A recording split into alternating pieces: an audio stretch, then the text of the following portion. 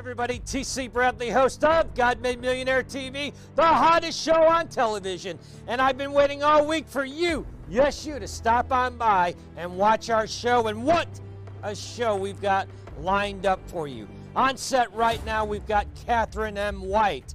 Catherine is the CEO of Accelerated Results 365 and the author of Beyond Breaking Even, Your Toolbox to Building Exponential Profits. She's an incredible leader, and she's waiting for us on set right now. So without any further ado, let's crack open the vault and let's get our show started.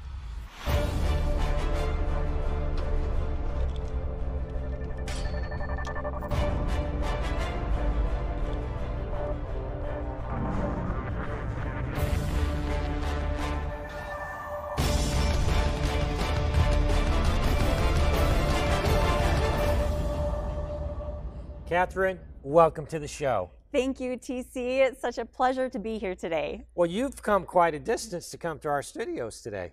I have. That's what it means for me to be here. Right. Where are you from? The Seattle, Washington area. Right. And we film here in Atlanta, Georgia, the ATL. Welcome to the ATL. Thank you. I love it here. It's beautiful.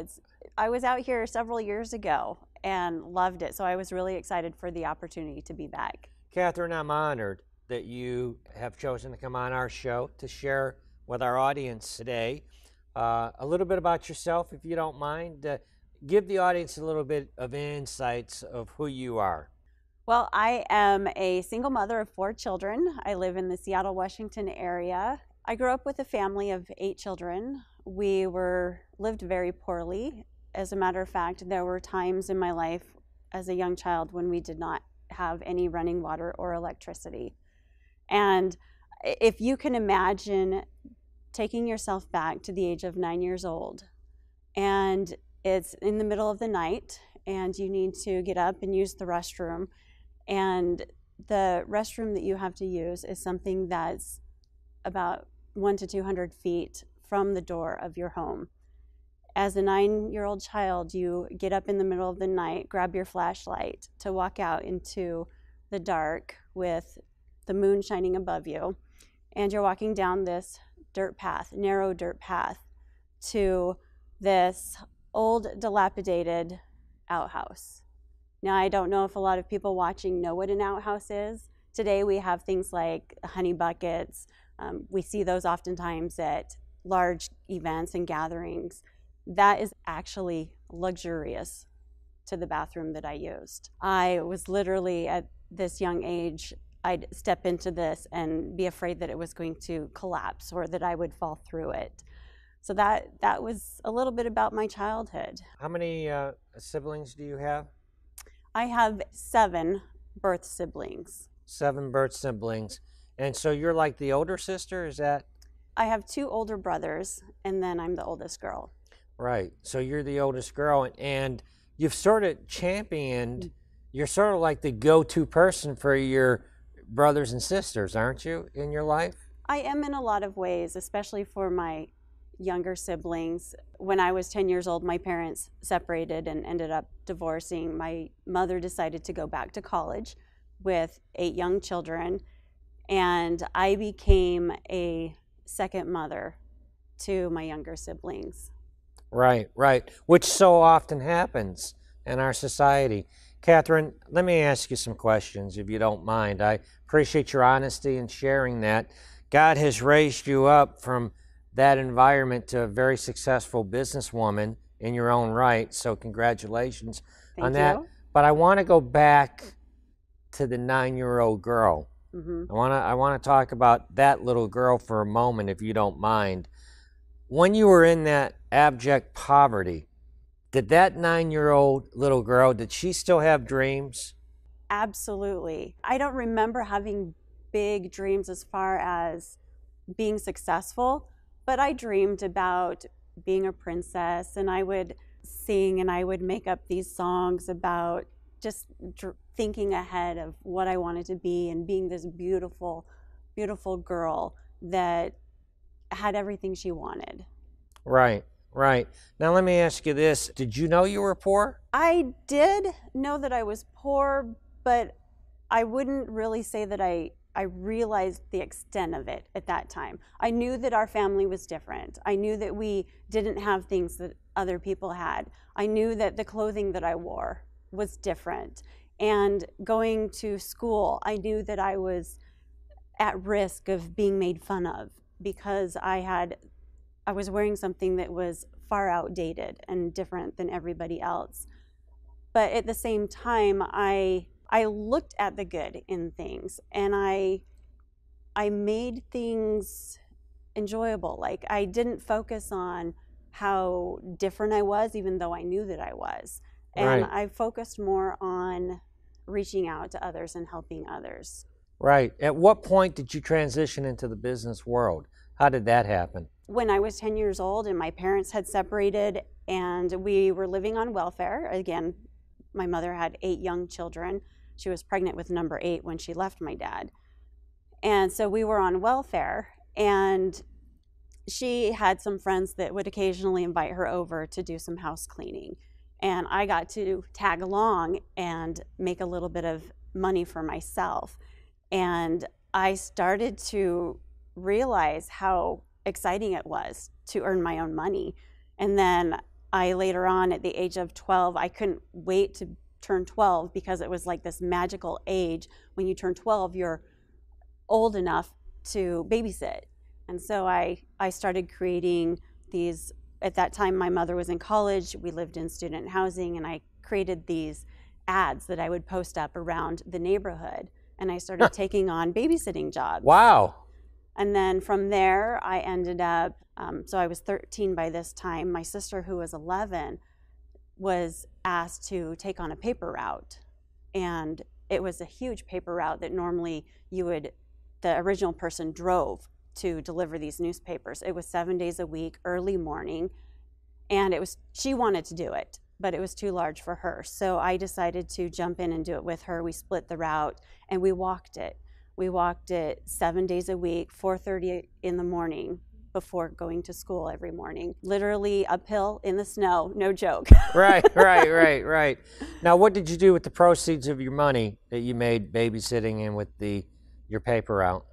Well, I used it to buy the things that I wanted to do. I used it to buy clothing that I actually wanted to wear, that I felt good in. And I also used it to do things with my siblings. One of my favorite memories is I took my siblings out to the county fair, and by that time I had my driver's license. I drove them there. I paid for their entrance. I paid for their wristbands to go on all the rides, and I paid for their food. What a wonderful memory that is. What a wonderful memory that is. Let me ask you, during that hard time that you were going through, and that's hard times, right? That is hard times. Tell me a little bit about your faith during that. What factor did your faith play? Or were you going to church? When did that come into play for you? Well, fortunately, I was brought up in a home where we did go to church every Sunday. I was brought up with understanding the power of prayer and understanding the power of leaning on God. I would have to say at that time in my life, I was like a lot of teenagers. I felt that being in that space, it set me apart from other people. It made me different. And so I rebelled a little bit in my teen years around that. Right. Talk a little bit about let me ask you this. Let me ask you this question. How often does that 9-year-old little girl come back into your life? I don't really go back to that space too often, really. The part of my life as a childhood that I go back to most often is when I was 12 years old. Right. And I've actually written about this in a book that I had published a couple of years ago. And what happened at that point, that was the time when my mother decided to go back to college. We moved, and I remember vividly, I was at school for my very first day, and I knew a couple of people. It was during our lunch on my first day of school, and the couple of people that I knew had a different lunch period. So here I am, thrown into this situation of of the unknown, not knowing anybody there. And I'm standing there watching all of these children my age. They're running around, they're laughing, they're having fun. Obviously, they are seeing friends that they hadn't seen for the summer months, and they're excited to be back in school. And I stood there feeling very uncomfortable and very lonely. And as I'm watching this go on, I had this realization that I can stand here and be miserable, or I can do something about it. And I can go introduce myself, go meet some other people. And that is the decision that I ended up making, that I was going to go meet somebody. I walked up to this girl, I introduced myself, and next thing I know, she's got this swarm of friends around her. And that became my core friends during my junior high or middle school years.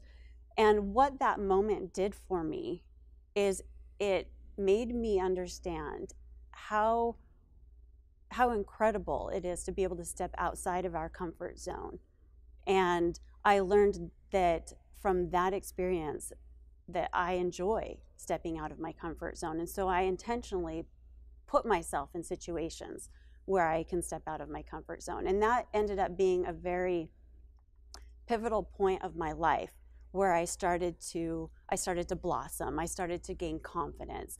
And the more confidence I gained, the more I began to attract people. And the more I attract people, the more confidence I grew. And it just went on and on. Wonderful. Well, let me ask you this. You have risen from the ashes of that situation, and now you are an author. Is that correct? Correct. So let's talk a little bit about some of the book that you've published.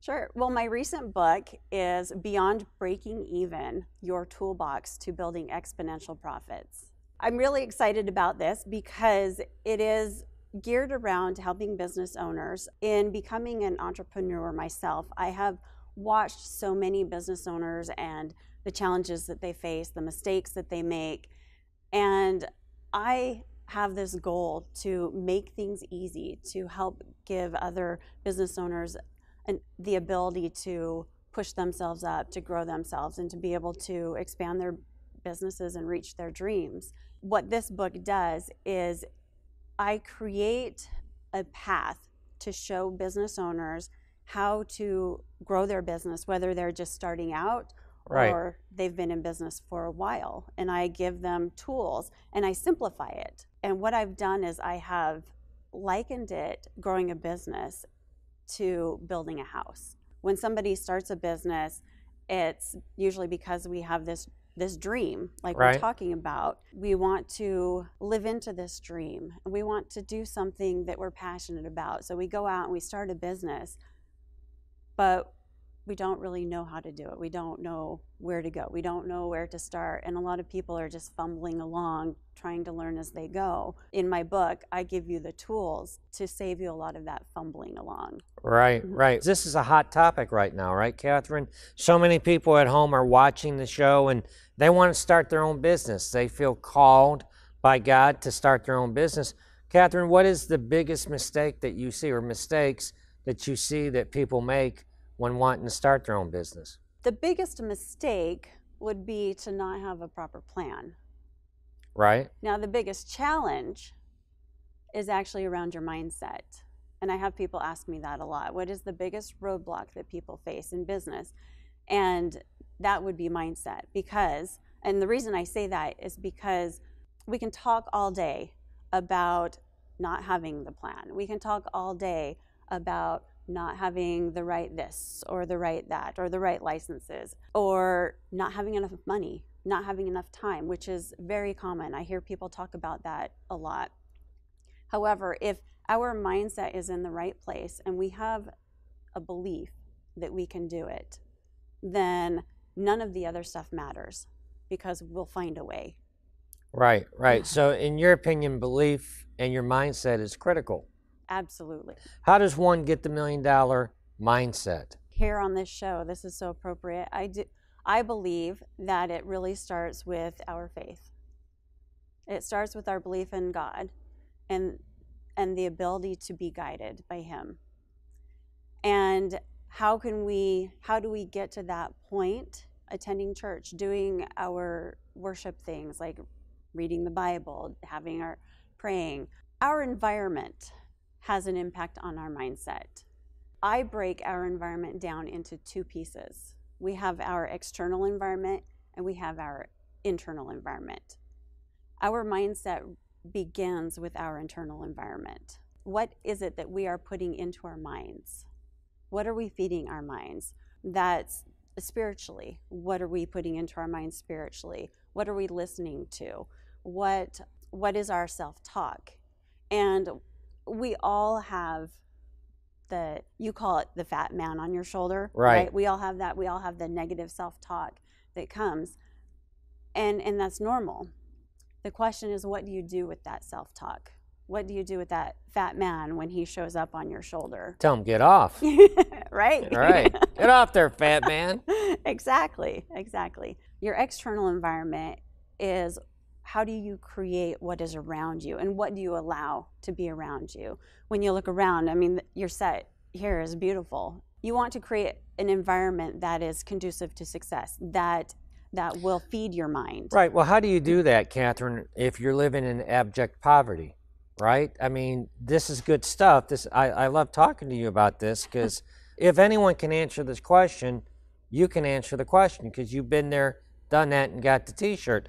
But how does a person go from a place that they're at right now? You've got ladies sitting here watching the TV right now, and they're go, yes, I believe you, Catherine, and they're getting excited about this. But how does a person go from a poverty mindset into create a business and make your own money? How does a person do that, Catherine?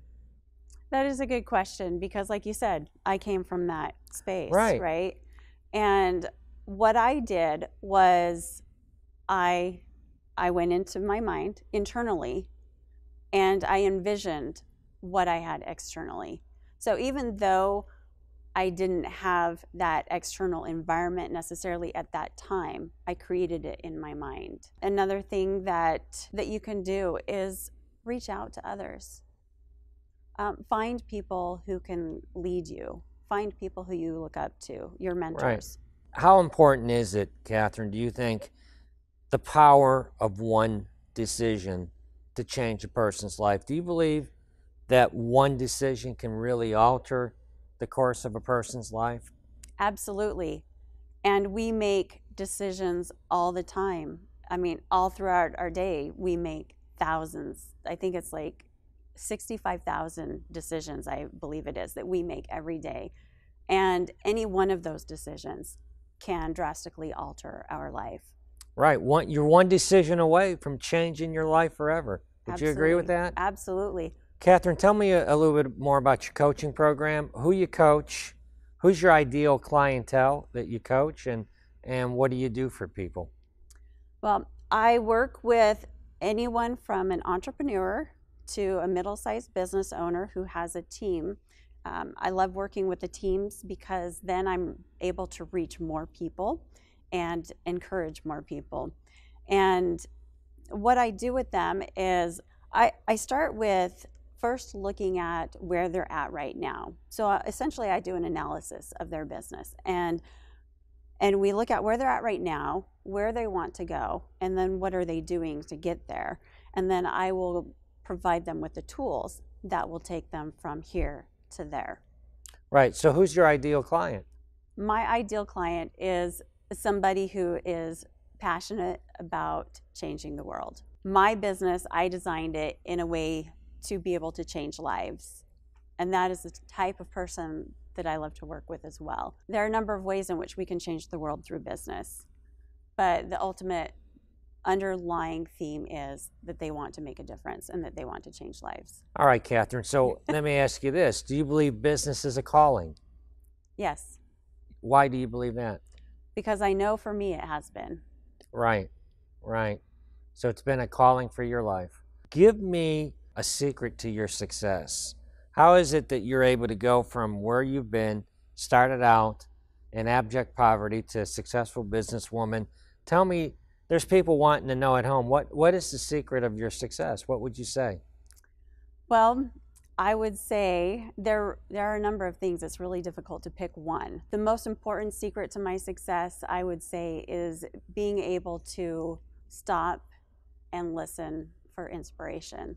My everything from the name of my business to the different programs that I develop, those have all come to me through a thought, which I believe has been guided by my Heavenly Father. Right. So you pray before you make business decisions. I do pray. Right. I pray so many times a day. Right. So and that's really from your childhood, you had said, right? That you developed this attitude of prayer, and now you've incorporated that into business, right? Absolutely. You know, I'm glad to hear you say that, because everything that you see here, the set, the name of the show, everything has been prayed on. I didn't make any decisions on this show that wasn't first brought through prayer. Everything's come out of prayer. I don't know how anyone conducts business today without prayer. Do you? I agree with you. Right. I think that it's just a mandatory thing. Now, listen, we're almost out of time for our show today, but I do want to give you an opportunity to speak to over 200 nations, something to inspire some hope. Maybe there's a little girl watching this show that's 9 years old, Catherine, and she's right where you were, and she's watching this show. Maybe that little girl is now a grown-up lady, but she's held on to that, anchored to that past, that it's like a curse of poverty. And you have an opportunity, because of how God has raised you up in business, to speak a message of hope to some people on this show. So I want to give you an opportunity to speak into that camera to over 200 nations, whatever's on your heart. Well, TC, there's an acronym that I use in my business, and the acronym is POWER, only it's spelled with 2 R's. And just real quick, what that stands for is possibilities. So you have the possibilities to reach your dreams. O stands for outcome. Use your imagination and visualize that outcome that you want to achieve. W is for workable steps. Once you have the outcome, the next step is create the workable steps. And there are people in your life who can help you do that.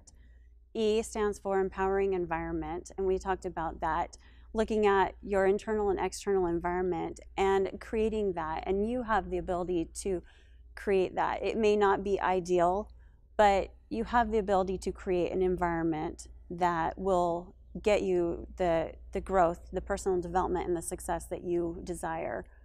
R, the first R stands for resources. And there are resources all around us to be able to help us achieve those dreams. Those resources may be a person like T.C. Bradley, myself, right, other people in your life. And the last R stands for rewards. And that's so critical. And what I mean by that is, as you are working toward your dream, make sure that you take time to stop and recognize your accomplishments and recognize the amazing person that you are, and remember that you have the power. All right. Miss Catherine, thank you so much. Will you come back and see me? I will. Thank you, TC. All right. Thank you.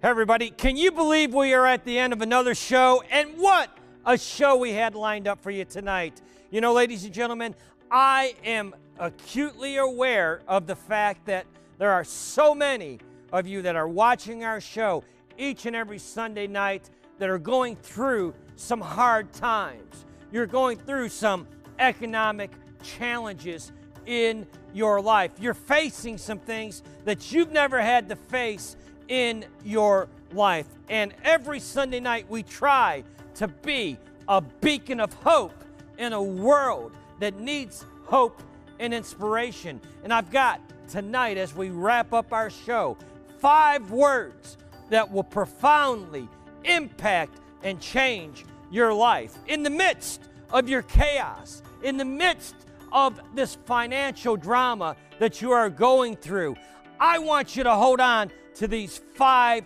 words. I was built for this. Unless you're T.C. Bradley, then you say, I was built for this, sweet pea. But if you can find A moment in time where you can just say to yourself and say it out loud like you mean it, baby, I was built for this, because you were. You were. You were chosen. You were appointed and anointed for the season that we find ourselves in. You've been through so much. You've been through so much already that you've come through, and your God has brought you through. You were built for this, baby. You were built for this, baby. Don't you dare let anybody talk you off of your gifting, off of your anointing, off of your God-given assignment. You were built for this, baby. Don't you dare quit on your God. Don't you dare quit on your God. All right, I got to get out of here. I'm all fired up right now. I got to run off set, tackle something, or jump in the jacuzzi. I don't know, but before we wrap up our show, we always throw our shades on, and we hit our music, and we do our prosperity dance. You do the same this week, because you were built for this, baby. Big Mike, hit my music.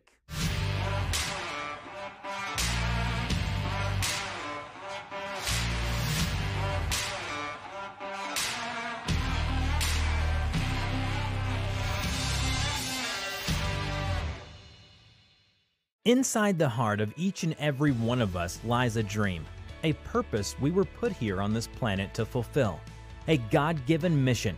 And when we tap into it, God will unleash unbelievable blessings over our lives, from our family to our finances. T.C. Bradley's new book, God Made Millionaire, will help you bring the abundant riches of the kingdom to all aspects of your life. Order God Made Millionaire today.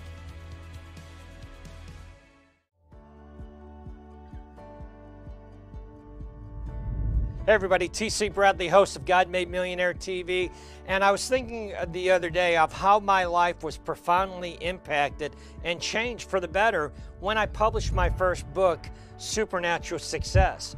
Within 45 days of publishing that book, I signed a major TV deal to feature and promote my book on that TV show. After that, I published another book, got invited back to another TV show. If you're watching this video, listen. You've been given a God-given dream to publish a book. He's given you an assignment to do, and like me, you want to try to talk yourself out of it.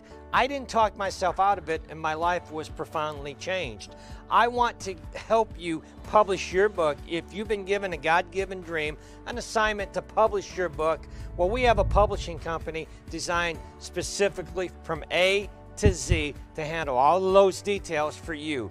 All you need to do right now at this point is set an appointment up with our publishing company so that we can talk to you about bringing your book to the marketplace and your voice to the nations on our show, God Made Millionaire TV, as a published author.